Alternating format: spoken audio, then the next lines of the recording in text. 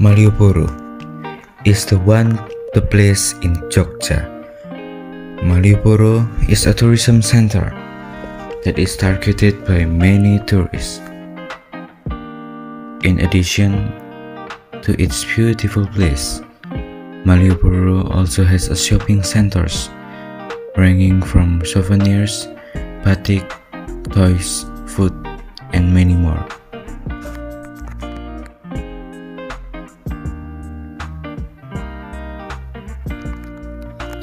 However, there are also those who imitate the concept of Malioboro, but the difference is the location and the width of the road. Yes, it's Kayutangan, Malang. Has recently been overhauled and made one of the tourist destinations in Malang. Kayutangan has the same concept as Malioboro, which is a place where pedestrians see the scenery and can enjoy the shopping center. Kayutangan is also no less large than Malioboro. Kayutangan has a significant difference than clearly visible from the width of the main road, and Kayutangan starts from GBIB Emmanuel Church to Avia shopping store. Kayutangan is one of the locations where there are many historical buildings built during the colonial period.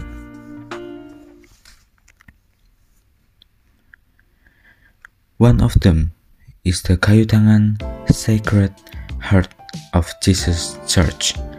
The oldest Catholic church in Malang City was founded in 1905 as a city marker with its two towers that rise as high as 33 meters.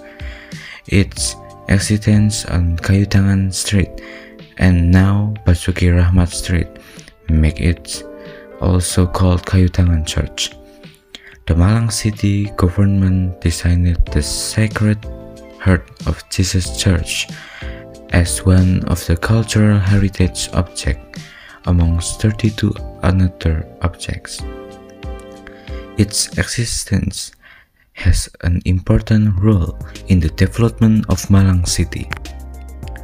The art of the church building shows the characteristic of mid-19th century buildings with its tall building structure in the Gothic architectural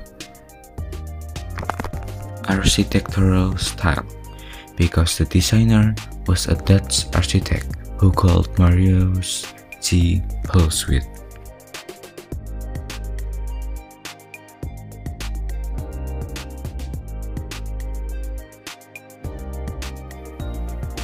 Cyril Anwar statue. The statue stands also a form of immortality when Malang commemorates Cyril Anwar's Day.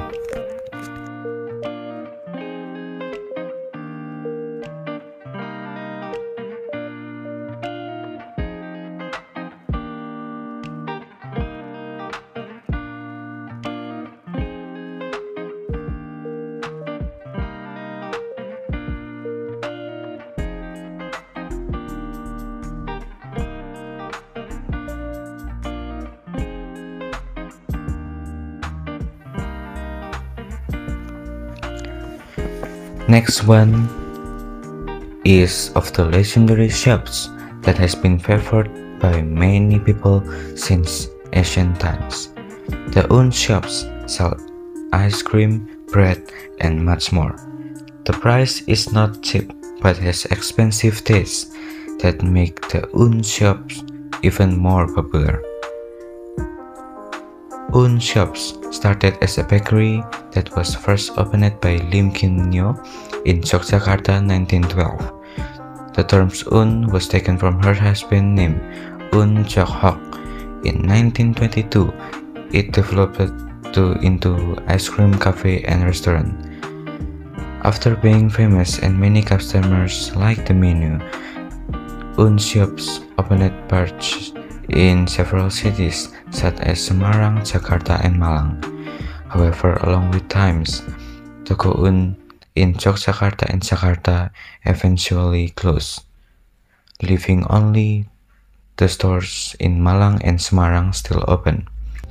In the next development, shops in Malang was sold to businessman named Denny Mugiato.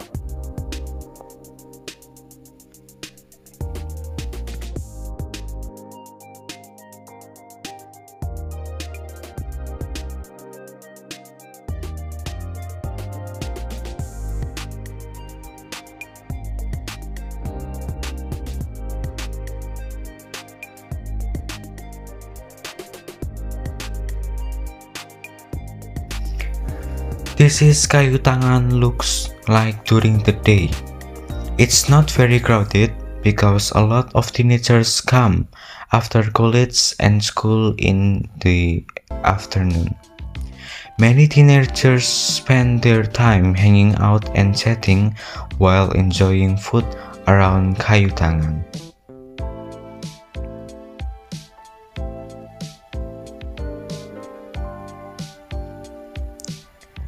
Besides food in Kayutangan, it is also the same as Malioboro, both of which sell batik. One of them is the Wira Hadi Batik Shop. This shop is the one of the large shops and sells many variations of batik. In addition to historic and unique buildings, Kayutangan is also famous for its painting on the walls.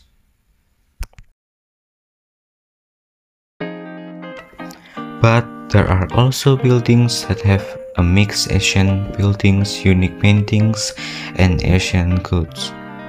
One of them is the Kopi Lonceng shop. This shop sells traditional coffee that has a distinctive way of drinking and taste of the drink. Besides, this shop also has a lot of Asian and historical items.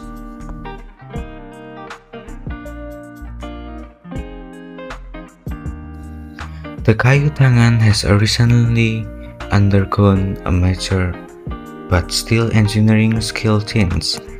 This change can make a new historic for the city of Malang. This one link engineering applies along Kayutangan, and this engineering has an impact on the roads around Kayutangan. This change makes the road in Kayutangan look very wide and can reduce congestions.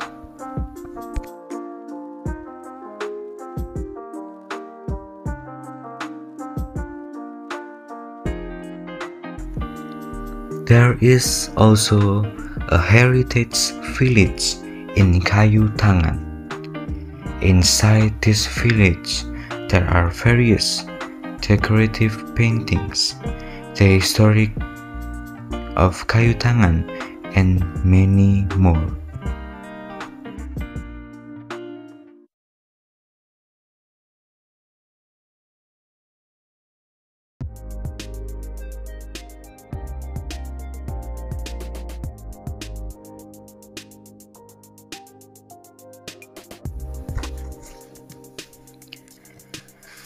Next to Kayutangan, there are still many lodging places and banks, such as Krenwis,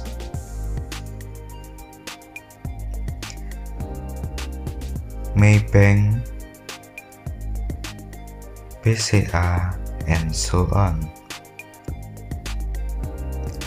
Apart of Wirahadi shop, there is also Mekaria shops that sells the same batik, and there are many more shops that sell batik, so that in Kayutangan there are many variations batik to choose from.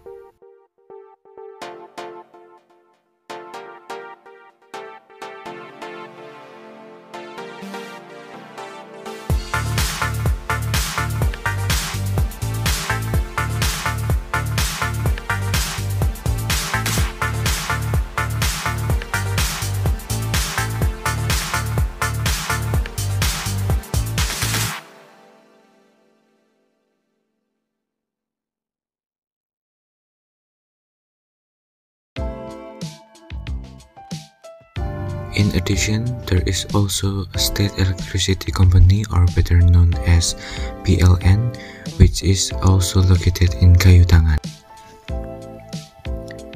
Initially, Toko Avia was one of the shops housed in Malang, a shopping center complex built by the Dutch East Indies Government in 1930. The shopping center was named Lux. Inside the shopping center complex, many shops used to be occupied, such as Toko Semarang, which later turned into Toko Avia. The building of Toko Avia has not undergone any changes in its facade. It is still the same as during the colonial period. Even if there is renovation, it is limited to the interior without changing the original form. As an ancient building, Toko Avia has long history in Malang and is one of the city's landmarks.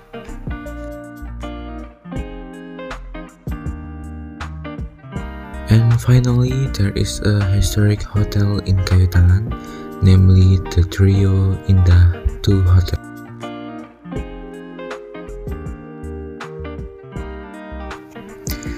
And at certain times, there are street performances in the form of musical arts that perform old worldly songs.